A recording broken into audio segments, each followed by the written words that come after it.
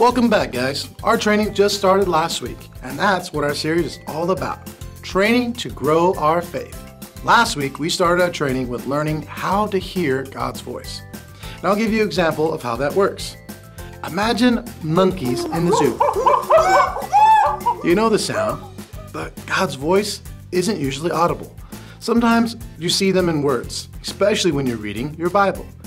The words will stick out to you amongst all the other words. Or you feel it and you know what's being said to you. But it takes practice. And the reason why we want to know God's voice is because this is how He guides us. And we can grow a relationship with Him this way. But this week, our focus will be on learning how to talk to God, just like a friend or a father. So heat up some popcorn, grab a drink, and get ready, because it's time for the story before the story. Today, we're in the book of Matthew. Matthew is one of the 4 Gospels that tell about the life of Jesus. For 3 years, Jesus traveled from town to town, sharing about God's kingdom and healing people. At the beginning of this time, Jesus went up on the mountainside and sat down to teach His followers. The things that Jesus taught there have come to be known as the Sermon on the Mount. More and more people gathered as Jesus explained what it means to be part of God's kingdom. And what it means to show love to God and to others. For example, one of the best ways that we can show love to God is to talk with God in prayer. Which is where our story starts. Take it away. The Sermon on the Mount marked a key moment in Jesus' ministry. It laid out the very most important things for His followers. Jesus began by talking about who and what is valued in God's kingdom. It seems upside down from what is most important in most kingdoms. Blessed are those who are spiritually needy. The kingdom of heaven belongs to them. Did you hear that? Jesus said the people who are most blessed are actually those who are humble and admit they need help. He went on to include people who were sad and people who make peace and show mercy. Jesus went on to explain how we should treat others in God's kingdom with kindness, compassion, and integrity. But He said we should never do it for show. Be careful not to do good deeds in front of other people. Do not do these deeds to be seen by others. God's kingdom is never about looking better or more perfect than someone else. That even goes for the way we talk to God. When you pray, do not be like those who only pretend to be holy. They love to stand and pray in synagogues and on the street corners. They want to be seen when they pray. Go into your room, close the door, and pray to your Father, where you can't be seen. Now that doesn't mean you can only talk to God in your room, but it does mean that prayer should never just be for show. It's a real, honest conversation with the God who made you and the entire universe. Jesus gave His followers a kind of outline to use when talking to God. We call it the Lord's Prayer. Our Father in heaven, may your name be honored. May your kingdom come.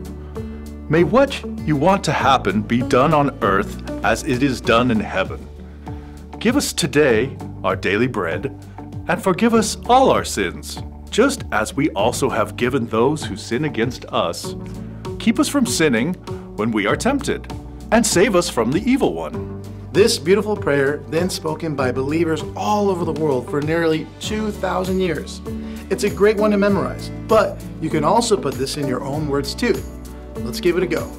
Our Father in heaven, may your name be honored. By calling on God as Father, we show our trust in God to take care of us. And we want everyone to know that God loves them more deeply than they can imagine. May your kingdom come. May what you want to happen be done on earth as it is in heaven. We know that God will one day make everything right, but we also know that God is at work here and now. We can invite God to make things right and offer ourselves to be part of that process. Give us today our daily bread. When we ask God for anything we need each day, that includes our food, of course, but we also need wisdom, patience, and joy as we go through each day, and forgive us our sins, just as we also have forgiven those who have sinned against us. None of us are perfect. We mess up every day, but God invited us to ask for forgiveness, to clean the slate. This helps us stay close to God and makes us able to forgive and stay close to others too. It also keeps us from sinning when we are tempted. save us from the evil one. Sin is anything that breaks our relationship with God. We can ask God for help to make choices that show love to God and others, even in tough situations. Now, your version of this prayer can fit the unique way that God made for you. It might go something like this. Dear God, thank you for being a good father. Please help everyone to see how much you love them, and please make everything right in our world, just like it already is in heaven. Please give me food to eat and everything I need today to be kind and brave. Forgive me for the wrong things I've done and help me forgive others just as quickly when I'm tempted to make a wrong choice. Please give me the strength to choose wisely. Whether you take time in a quiet moment to pray with this whole prayer, or quickly cry out to God for help in a tough situation, God promises to hear every word and to be with you through it all. The end. I love to think of all the people over 2,000 years who have said this prayer, like we are praying right now. And I think that's exactly what Jesus meant to happen. So what's our part in this story? Our part is simple. You can grow in your faith when you practice talking to God.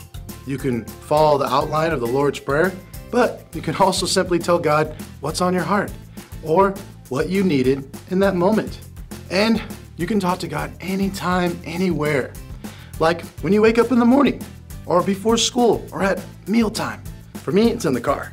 Anytime, anywhere. You can also thank God for all the good things in your life, even the small ones, like a cozy bed, or a smile from a friend. And you can talk to God when you're worried. God promises to be with you when you're anxious or scared or sad. Talking to God during those moments is a great way to remember that you're not alone, and God is always excited to hear from you. So here's the thing. Practice praying to God.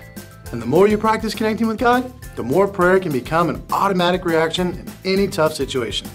So let's do just that and finish with prayer, guys. Gather those hands. God, thank you for teaching us how to pray and then listening to every prayer we pray. We are so grateful that you listen to us and that you value what we have to say. Help remind us to talk to you continually like we talk to a friend. We want to be close to you, and we love you and pray these things in Jesus' name, amen. I'll see you guys next week, so go out there and talk to God whenever you can. Later, guys.